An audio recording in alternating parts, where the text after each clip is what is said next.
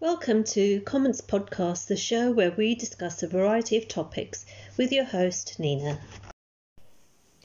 The UK has finally parted from the European Union permanently as of January 2021. But Brexit has brought a plethora of anticipated problems at the borders. Apparently, some British haulage companies have, with a degree of foresight, paused transporting goods from the UK across to the EU and Northern Ireland, having foreseen problems unfolding. Adjusting to the new changes has led to confusion over the new, more complex border checks, customs through to which documents need to be completed upon entry. Businesses are carrying the bulk of the burden of the changes and will probably take a few weeks for them to adjust. Some companies may not as yet fully grasp the gamut of documentation and need more time to comply. This is meant without presentation of the correct documents. Lorry drivers have been unable to pass through UK ports across to either the EU or Northern Ireland. Haulage companies do need a transition period as they adjust to the introduction of the new paperwork now that Britain is no longer a member of the European Union. At the moment, there are teething problems which need to be overcome, and I assume there probably will be after a short time frame. However, one negative growing concern is that some businesses may opt to switch suppliers and source their products more locally in order to avoid delays in delivery of supplies. Ports across the UK are facing problems, as in Scotland's businesses have been struggling to adjust to the new additional paperwork, with exporters experiencing delays to shipments.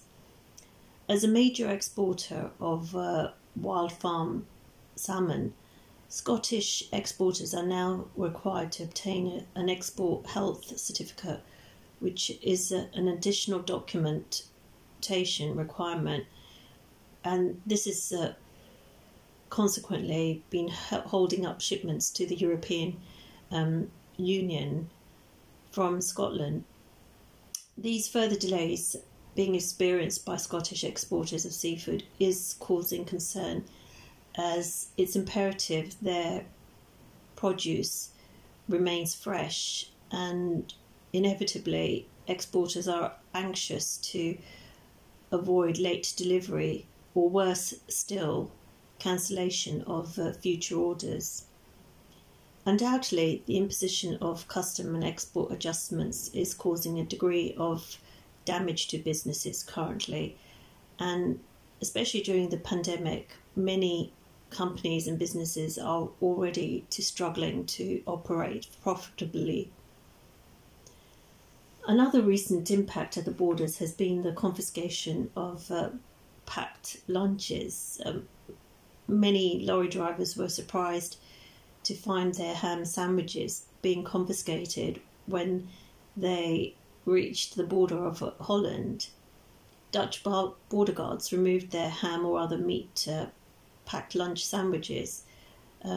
Apparently, there are now further restrictions applied as UK is no longer a member of the EU. Hence, this means that travellers entering the EU from the UK are unable to bring in certain products containing dairy or meat. I guess this means vegan sandwiches would perhaps be compliant, maybe. It is a trivial but important new adjustment which is applied since we've left the European Union. Northern Ireland hauliers are also experiencing difficulties. Deliveries have been suspended by certain high street retailers from England across to Northern Ireland due to the confusion on custom declaration requirements on packages. Many retailers are reliant on postal deliveries of orders placed online, and during lockdown, with stores closed, the majority of retail sales are generated online. Hence, ensuring the smooth delivery of orders to their customers from retailers is crucial without them being compounded with further confusion over customs declarations on goods. One respite is the UK government has offered a transition period until April 2021 that means parcels valued at less than £135 going from Great Britain across to Northern Ireland would not need customs declarations. Inevitably, I guess the whole procedure of transporting goods across from the borders from UK has slowed down temporarily, but will probably pick up in due course once businesses have set up the necessary processes and the procedures are embedded. Thank you for tuning into today's episode. You can subscribe to the Comments podcast via iTunes, Spotify, and other major podcast providers.